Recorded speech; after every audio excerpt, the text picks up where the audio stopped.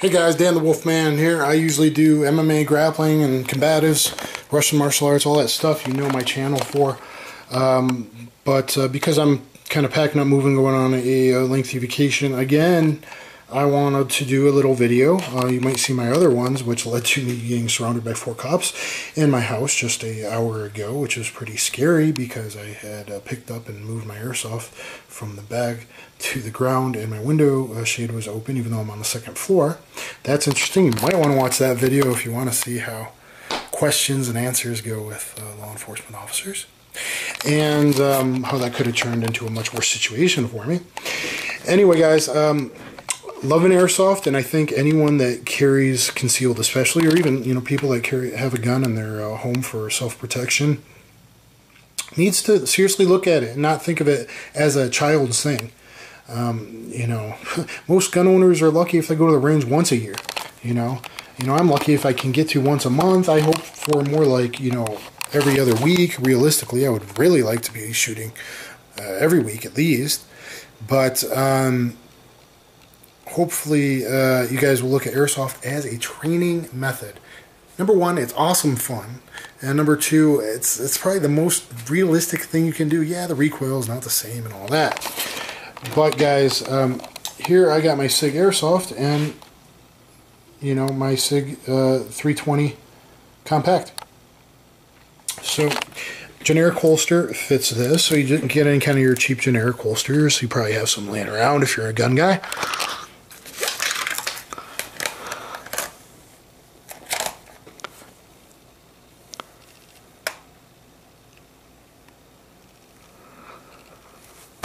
So yeah, on this is a simple, cheap $13 spring gun. It's made in China. The first one I bought actually didn't work, so I had to return that. But it's pretty much the same. The grip's not perfect. It's a little different, but it gives you something to play with that is similar to your piece that you carry if you're in a constitutional carry state, like I'm thinking of moving to eventually, or if you have your CHL like I do. So here I'll compare these. Obviously this is more like a 226 or a 228, but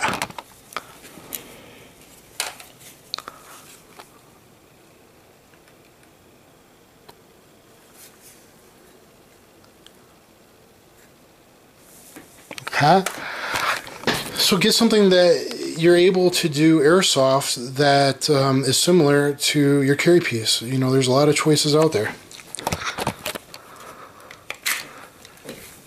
This fits the same cheap holster that I have for now. I want to get a better holster, probably an Alienware. I usually outside the waistband, but I want to get something better than this. This is a generic holster that fits the Smith pretty well. Obviously it was for a Glock mold.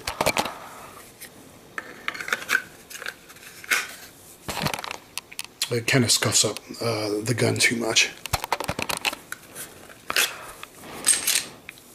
Empty, empty, empty. Both firearms were checked before this video.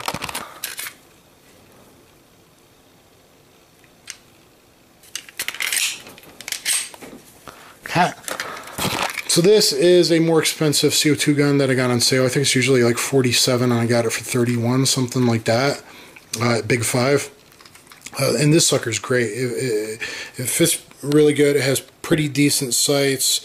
It's pretty similar. Okay, here's the real deal. The fact that I can get it in the same holster is amazing. Here's the real deal. Okay.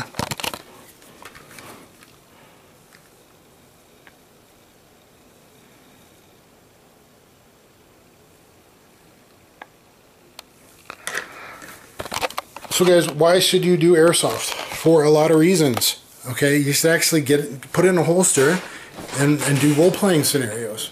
Eventually, when I have a dojo of my own soon, hopefully, I will be doing airsoft combatives.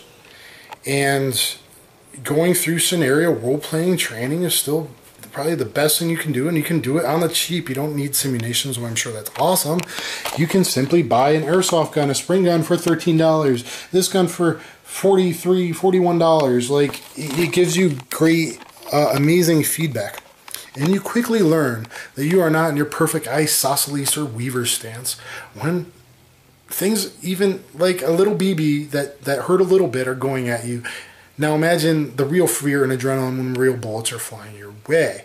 So, I've been playing a few times with my current girlfriend's 7-year-old son.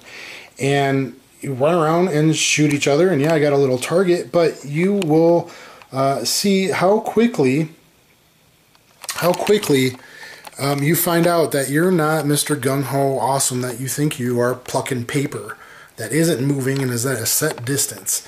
When things are moving and adrenaline kicks in, you will find out that your airsoft hit percentage is probably right around there with the percentage of real shootings. The best we can get is from New York police data, which says average isn't 3 shots. Yeah, 3, 3, 3. That's a good rule to kind of know. 3 shots, 3 feet, if not 3 yards, but most are at 3 feet. Close contact distance. But New York, 8 shots when they went to semi-autos went up from 6, because they probably went bang, bang, bang, bang, bang, bang, click, click, click, click, to 8 shots when they went to semi-auto 9mm. And out of those 8 shots, both with that statistics and a little bit we get from SWAT statistics, you're looking at 1.4 to 1.5 on average hits out of every 8 shots the good guys fire. And that, in most, police, they usually got to qualify like twice a year. That's more than a lot of, citizens do. So, and SWAT's supposedly not even higher than that, and SWAT is way higher trained, shooting more rounds than most people do. So, the fact that you can do scenarios and, starting in the open, we do back-to-back 7 paces, and that's just one-on-one, and starting from behind cover, behind trees and stuff of that nature, and you find you're doing weird, funny things and shooting weird things, and you're shooting one-handed, just like most footage. So you get 2 hands on the pistol? Yes. As the gunfights progress, watch real footage, a lot of real footage from gunfights and robberies and things of that nature. There's a good channel on YouTube that does that. And even reenactments with simulations. There's another channel that does that.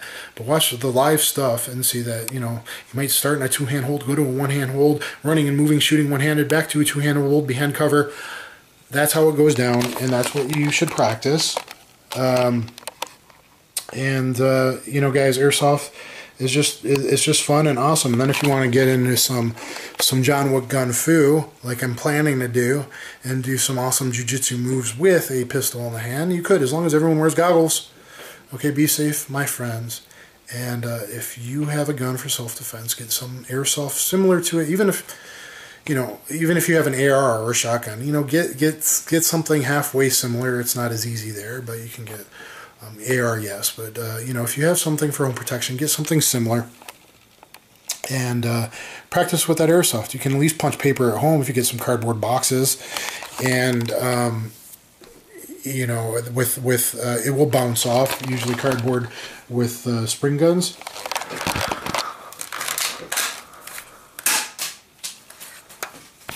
And with the CO2 is more powerful, so be aware of that. Okay, yes, I know I just shot. Yes, I know that was the wall. I know that bright orange thing was the airsoft gun. And I know I wasn't going to ding myself. So, anyway, guys, the CO2 has more power. You could shoot a box at that inside the home. Be careful. Close your window drapes. Look at my other video about that if you want to find out about that one, even one just picking them up and moving to your bed because you're packing your stuff to move. So, anyway, I can put stuff away now, and I hope you guys enjoyed the video. Take care.